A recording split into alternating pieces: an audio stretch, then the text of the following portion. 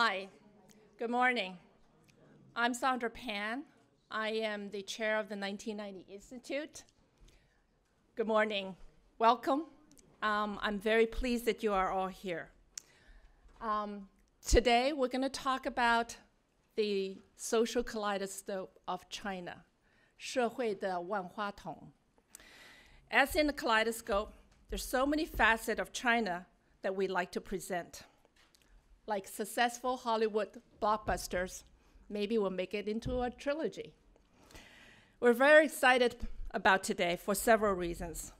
One, a third of today's attendants have been here during prior workshops. So you see a little star on your tag with a number that shows how many times you've been here before. 2/3 of you have never been here before. We also now have 7 states presented here. So I hope next time you bring more of your peers and we'll cover more states. I'm deeply grateful for you all being here today. I know my children have benefited from a great education, inspired by wonderful teachers that took interest to help them develop a deeper understanding of the world and interconnectivities of different cultures. We know that all of you are key to opening your children's minds and giving them the confidence to explore. So why is teaching China important? Why does it matter? I hope to hear from many of you views on that subject. Isn't that why you're all here today? You know, 1.4 billion people under one border, one government, can truly move the needle. As we used to say in the finance business, if China sneezes, the world will have a cold. China's impact is not just in the economic side. China affects our food chain, our environment, and it affects the balance of the world in which we live. It affects human connections and collaborations. We look forward to seeing what you will take back to your classroom and how you will alter your students' global outlook. So thank you for being here.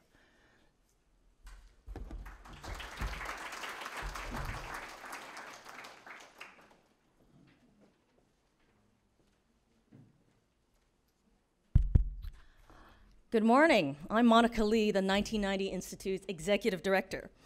And Teachers Workshop, as many of you know, the 1990 Institute's, it's our signature initiative to include more modern China content in US curriculums. Having joined the Institute in late 2014, I'm really proud to see how our Teachers Workshop have evolved over the past 5 years. The quality of our speakers have improved significantly, our breakout sessions are dynamite, and our impact keeps growing. More hours on modern China are indeed being taught, and you'll hear some of those examples about that in my fireside chat later this afternoon. Oops. So, as many of you know, education conferences like this are a labor of love. You know, this is an annual 8-month-plus exercise. And our team has undergone superhuman feats, and a lot of wrangling and very little sleep. So on behalf of our team, I want to thank our major supporters. Oh, looks my slides are out of order. JT Tai Foundation, Margaret Lou Collins, other board members like Doug Ho and Ruben Wong, and their respective foundations. They all really make this workshop possible every year. So thank you so much. Some of them are actually participating in this conference remotely, which we're testing for future live streaming and online webinar expansion. So I also want to thank the San Mateo County Office of Education and San Francisco State, who made our venue and CEU credits possible. I am also extremely grateful for all the hard work done this year by our fantastic workshop team, spearheaded by our 1990 Institute board members, the fearless Lucille Lee and Paul Cheng, who've been at this whole production effort since the very beginning in 2013. I also want to especially thank our chair, Sandra Pan, who you just heard from, staffer Marissa Wong, intern Irene Han, and many of our volunteers and board members, and especially our dedicated teacher advisory group, Greg, Sushu, Ken, Lisa, and Pat. They're all around here this morning, and all their dedicated long hours. Thank you all for taking this year's workshop to the next level. And how about a big hand for our incredible team?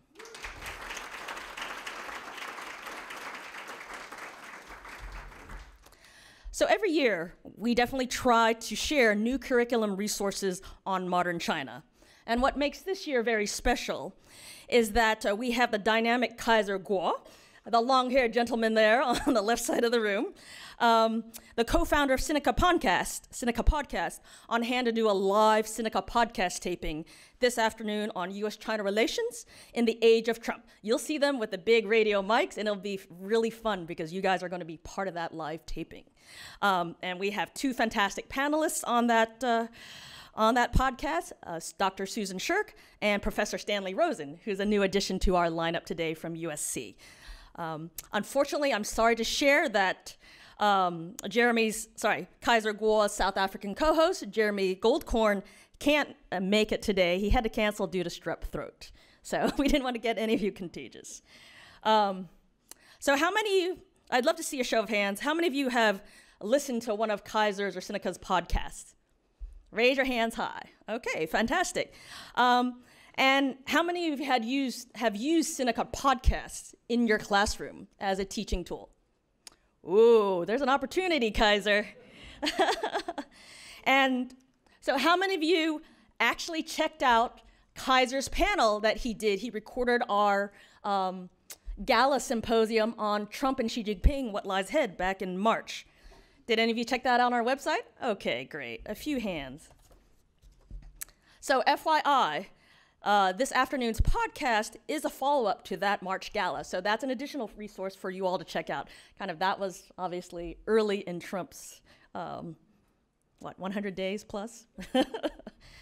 So if you haven't been over to supchina.com, I encourage you to check out the 350 plus podcasts that Jeremy and Kaiser have done since 2010, since their days in Beijing.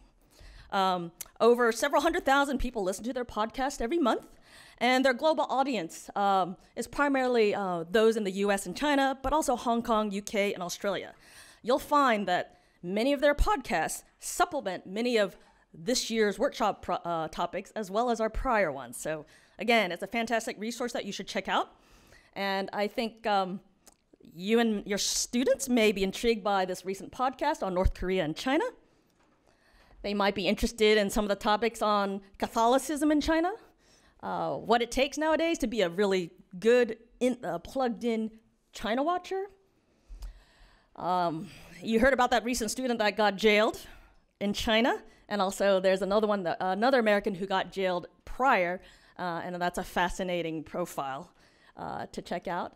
And also, on the more fun side, there are things on hip-hop.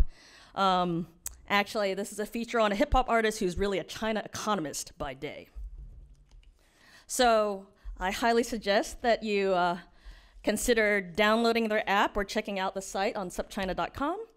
And then also the parent company, SupChina, short for What's Up China, also covers a feast of topics on China with their regular newsletter. So SupChina distills 150 information sources down to a daily 2-minute read. So if you spend time on your phone, it's a great way for you and your students to really stay up to speed on China. So that's my end of my big promo plug for Sinica Podcast. And thank you, a big thank you to Kaiser for including the Institute again in your Sinica airtime. So in closing, and many of you may recognize this new effort to save China from their air pollution problem. I just really want to thank our speakers and teachers for coming out to San Mateo this year. We hope in the course of the next 2 days, not only will each speaker reinforce why teaching about modern China matters, but also, we hope that our event will spark some ideas that you can share with us on how to make including modern China curriculum including modern China content in curriculums a bigger priority. I hope that you can give us ideas on how to make this a true national movement, much like Mandarin immersion learning and coding in our classrooms. So with that, I'm done with my portion, and I'm now going to bring up Paul Cheng, our 1990 Institute board member, who's one of our biggest advisors on our workshop curriculum. Many of you know him, as I always like to say, he's the infamous principal of Lowell High School from what, the 70s? All right. Big hand for Paul, please.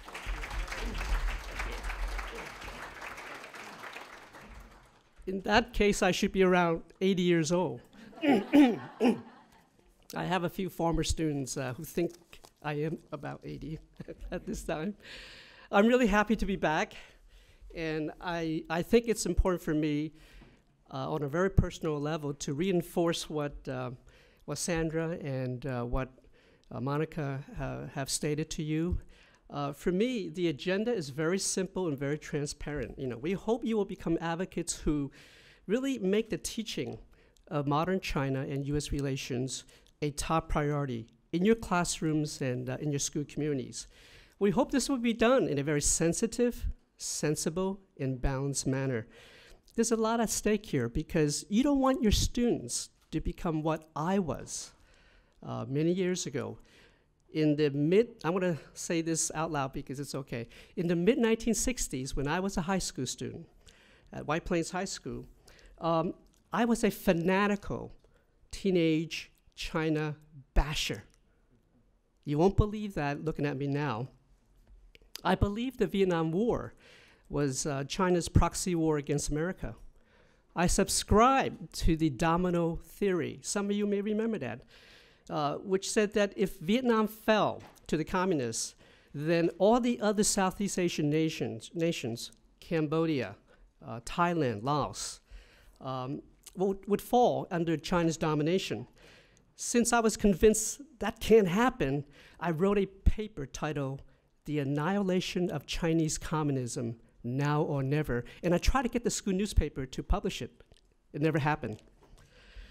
My views were largely influenced by my father, who fought in the Second Sino-Japanese War. And he was a fervent anti-communist, truly anti-communist. He was always raging against Mao Zedong.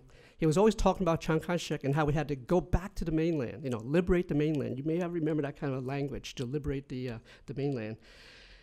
Unfortunately, and it's something I have to say with all due respect to my father's opinion, I had no high school teachers who acted as a counterweight to my father's influence. That's really bad. That's really bad. And because I really wish my teachers had exposed me to other perspectives so that I wouldn't be so narrow and limited and extreme in my worldview as a young man. That's why the purpose of this workshop really hits home and resonates with me. So in a way, you can interpret my being part of the 1990 Institute and all its activities as an act of personal redemption to make up for the sins I committed in high school.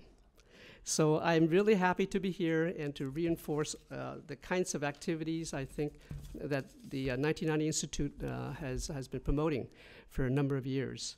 And now I need to, at the very outset, make a disclaimer because that slide should go up there now. If I can have the next slide. This is a disclaimer that we have to make because of a lot of conflicting points of view about what China is or isn't, what America is or isn't in relationship to China. So we need to really say very emphatically that we are a non-profit organization, but we are non-political and we are non-partisan. And this has been true since our founding in the wake of Tiananmen Square. And we don't espouse a political ideology, any particular side. Our mission is to educate. And I know that Lucille Lee was mentioned earlier. She, of all the people, there's many actors in our organization, but she is the one who has been keeping the institute true to its mission, to make sure we are right there trying to be objective. And she's worked with an extraordinary committee of people, Alice, and of course all the others that are on the committee. So what's in your bag? We have had to devise some things there for you. Those of you who are new, you got a book. That's Wasserman's book. Jeffrey Wasserstrom, was our speaker last year. So you have that. There may be some who didn't get it because we're still waiting for an additional shipment. Also, you have a notebook that's in there for you to make notes, to keep notes for the day. You have, of course, your program, which the committee worked very hard to make sure there were no typos. So if you catch anything, let us know.